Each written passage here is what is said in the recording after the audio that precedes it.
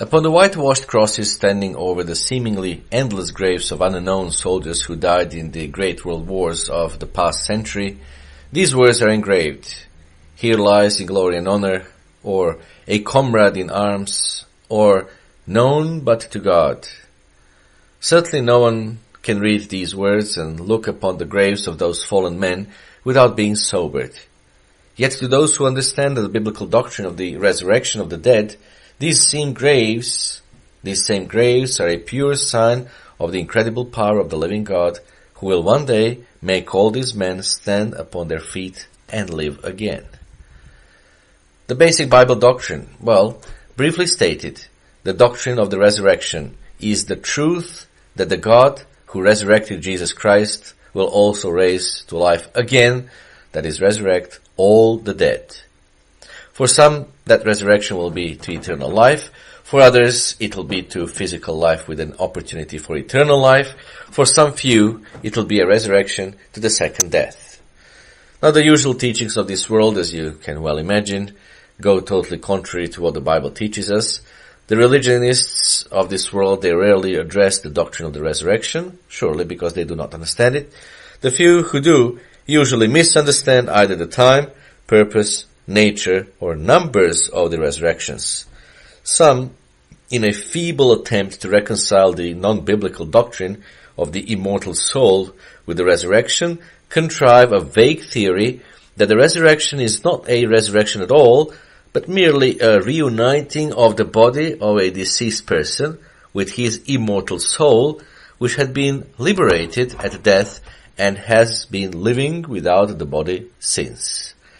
Certainly, such a theory is in no way supported by the Bible, but it is a good place to begin a study of this important subject. Now, what is the Bible teaching? Well, it is interesting, and the greatest hope, I would say, that the Bible offers us, the greatest hope that God gives us in this life, is indeed the fact that death will be conquered by life. Not only by life, but by eternal life. You see, the resurrection is one good proof that man does not have an immortal soul. If man had an immortal soul, which today's religionists would say lives after death, why would a resurrection from the dead be needed in the first place? Numerous utterly dogmatic Bible statements promise the dead the hope of life again after death. Notice words of the Apostle Paul in his defense before Felix. But this I confess to you, that according to the way which they call a sect, so I worship the God of my fathers, believing all things which are written in the law and the prophets. I have hope in God, which they themselves also accept, that there will be a resurrection of the dead, both of the just and the unjust.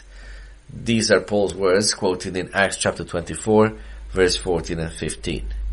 To those who doubted that a resurrection for all would occur, Jesus Christ proclaimed in John chapter 5, verse 28 and 29, "Do not marvel at this, for the hour is coming, in which all who are in the graves will hear his voice and come forth, those who have done good to the resurrection of life, and those who have done evil to the resurrection of condemnation." Further, even Old Testament writers, like righteous Job and Daniel, knew and spoke of the resurrection from the dead. Job in his book chapter 14, verse 14 and 15, and Daniel in his book chapter 12, verse 2. In addition to the wonderful promises of God himself, we have an actual example we can look to as visible proof positive that God can and will resurrect the dead. That example, of course, is the resurrection of Jesus Christ, our elder brother. The fact of the resurrection is clearly shown from the biblical eyewitness records and informed testimony, Romans 1 verse 4, 1 Peter chapter 1 verse 3. But many have overlooked that while Christ's death pays for our sins, nonetheless, as Romans 5:10 says, we shall be saved by his life.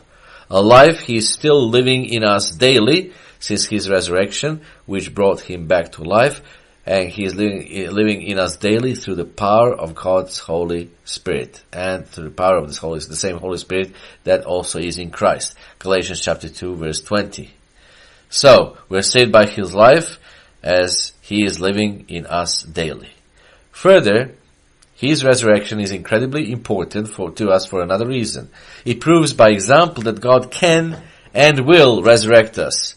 Since Christ was resurrected, we can be too. He was not to be the only one resurrected, he was just the first. Notice 1 Corinthians chapter 15, verse 13 and 14. But if there be no resurrection of the dead, then is Christ not risen? And if Christ be not risen, then is our preaching in vain, and your faith is also vain. Verse 20 and 22. But now is Christ risen from the dead, and become the first fruits, not only one of them that slept, which means dies. And for as in Adam all die, so even in Christ shall all be made alive.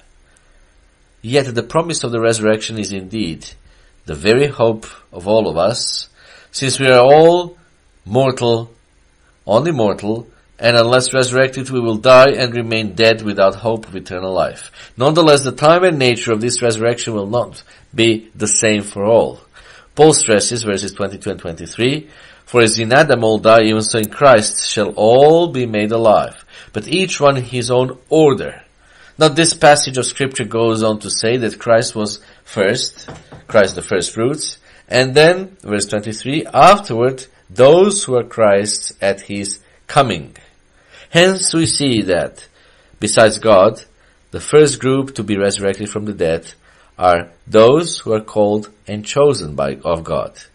Those who are Christ's, that is, in whom the Holy Spirit dwells as a result of repentance and proper baptism, see Romans 8 verse 9.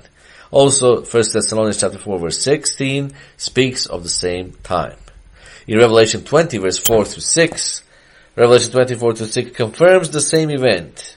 Those who are resurrected then will be resurrected as spirit beings who cannot die. They cannot die, as it says in verse 6. They shall be priests of God and of Christ and shall reign with him 1,000 years, which means during the millennium. Now this is not the only resurrection. Verses 5 and 6 refer specifically to this resurrection as the first resurrection. Verse 5 tells us when the second general resurrection will occur in God's plan. The rest of the dead did not live again until the 1,000 years, millennium, were finished. This resurrection will be of all those who lived and died and for one reason or another have not had a chance for salvation. Obviously this group comprises the bulk of humanity, for only relatively few have ever heard the name of Jesus, let alone truly received God's Holy Spirit. Therefore this resurrection is not of the Spirit to eternal life. These of course have not yet qualified for God's kingdom, but this is to physical life with finally a chance to learn of God's truth and qualify for his kingdom. Note for proof verses 11 and 12 of Revelation 20, which find the rest of the dead at the time after the millennium resurrected before God, not to be condemned, but to have the word of God open to their understanding so they can learn of God and qualify for his kingdom. This is indeed the second resurrection. The second resurrection is spoken of more fully in Ezekiel 37, verse 1 through 14, where the physical nature of the resurrection is clearly seen, and where it is evident that the resurrected ones will finally know God. Finally, the Bible speaks of yet one more resurrection, for the group not dealt with in either of the other two. This is called commonly among us the third resurrection. It is a resurrection to the second death, since those resurrected will be cast into the lake of fire and burned up. Daniel spoke of this resurrection in his book, chapter 12, verse 2, where he said some would be resurrected to life, and some to, as he said, shame. Christ also spoke of this resurrection in John 5, verse 29, and called it the resurrection of condemnation.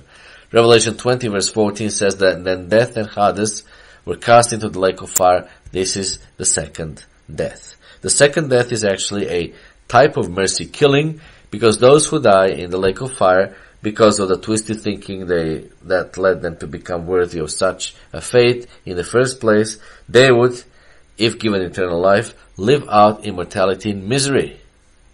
Yet in these three resurrections are contained the hope of all humanity. That hope is the promise of life after death in the resurrection from the dead. Now, of course, the resurrections, as any other biblical doctrine, has key verses. With any doctrinal subject such as this one, it is good to remember or even mark it in one's Bible, the most important scriptures on a subject. So here are some of the resurrections. John 5 verse 21 and 29 and Acts chapter 24 verses 14 and 15. Both Jesus Christ and the Apostle Paul predicted the resurrections. 1 Corinthians 15 verse 12 through 24. Since Christ was resurrected, we will be also. 1 Thessalonians 4:16, Revelation 20 verse 4, 5 and 6. The first resurrection is here explained, and the second resurrection is explained and described in Revelation 20 verse 5 and 6, and verse 12, as well as Ezekiel 37 verses 1 through 14. Now the third resurrection is described in Revelation 20 verse 13 and 14, and in the Gospel of John verse 5, that is chapter 5 verse 29.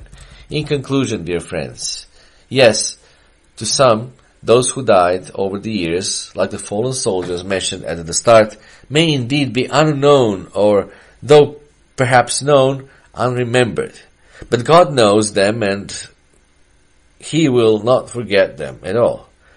Yet, to them, and to all of us mortals who know we shall die, but know not the hour, God offers the blessed hope we may all long for, the resurrection of the dead to life again with the hope of eternal glory.